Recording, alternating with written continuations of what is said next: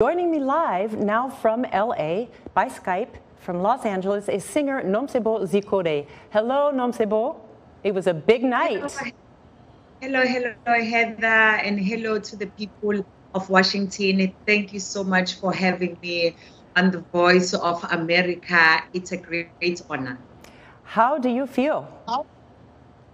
Honestly speaking, I'm over the moon, coming from a small township in Hammersdale.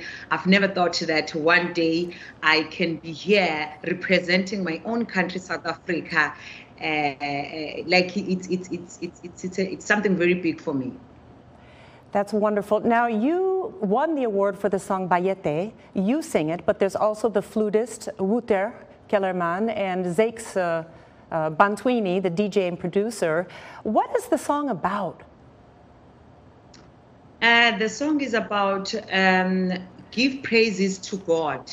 It's all about that. I was just giving praises to God.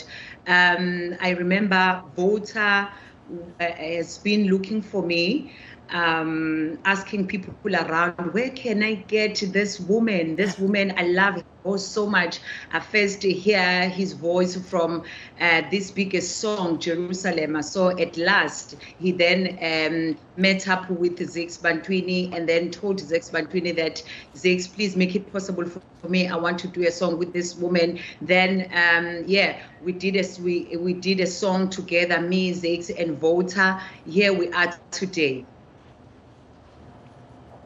With the Grammy Award. Yes, yes. So can you sing a bit of Bayethe for us?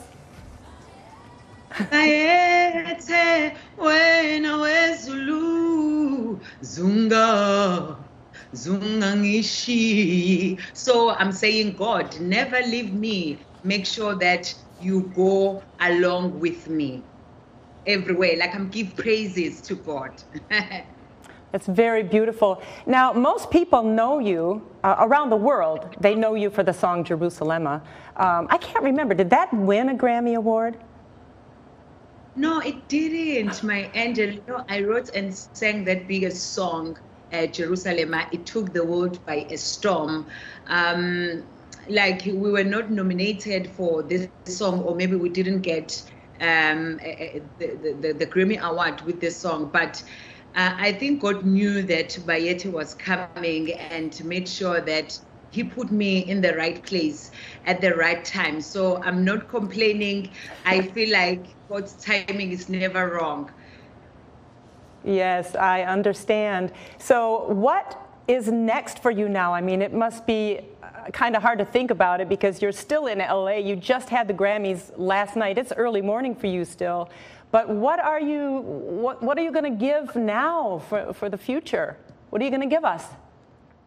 For the future, it has to be music. My people they've been on my neck asking for new music. So I'm going to give people new music, beautiful music. My supporters, they really can't wait. So all I can say is that people can just check me on social media, on my social media platform to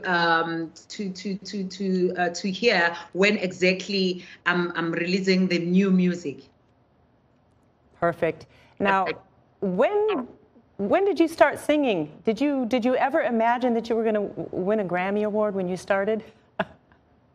Honestly, not even. You know, when you think of Grammys, you think of, oh my gosh, I'm from somewhere in Africa. Who am I to be in LA, to be in a place of Beyonce, or you think of all these big celebrities, you know.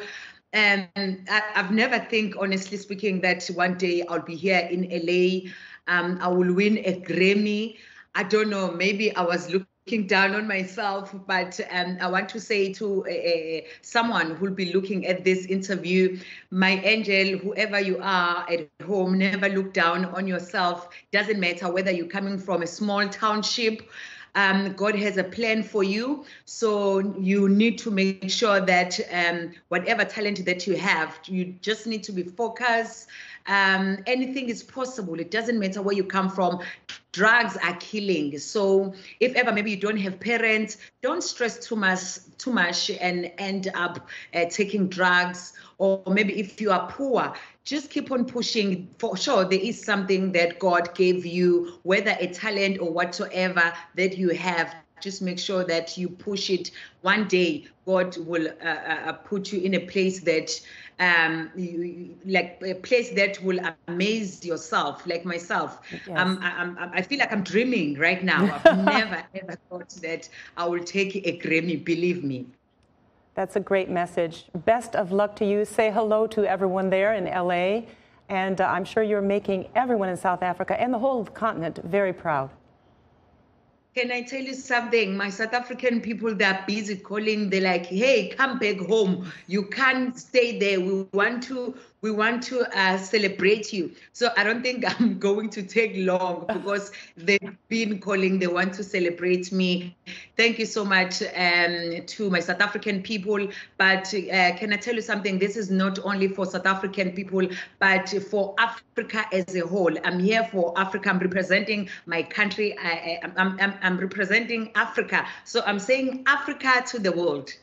Nomcebo, thank you very much. Thank you so much. Thank you. All right, so that was our big Grammy winner. Now, Thames from Nigeria also took home a prize. There were several other African nominees that were there, but we're really excited about the winners and Nomcebo and her team. All right, superstar Beyonce also broke the record for the most career Grammy Awards, but she lost again in the prestigious Album of the Year category. This time it was to British singer Harry Styles. Matthew Laboto has the details. Pop superstar Beyonce has made Grammy history after breaking the record for most career wins at music's 65th Grammy Awards on Sunday. The singer of Break My Soul added 4 Grammys to her collection, bringing her lifetime total to 32. But she lost again in the prestigious Album of the Year category, this time to Harry Styles. The British singer took home that honor for album Harry's House. Grammy voters spread the top awards among several artists. Lizzo's upbeat About Damn Time won Record of the Year, and blues singer Bonnie Raitt's Just Like That, about an organ donor, won Song of the Year.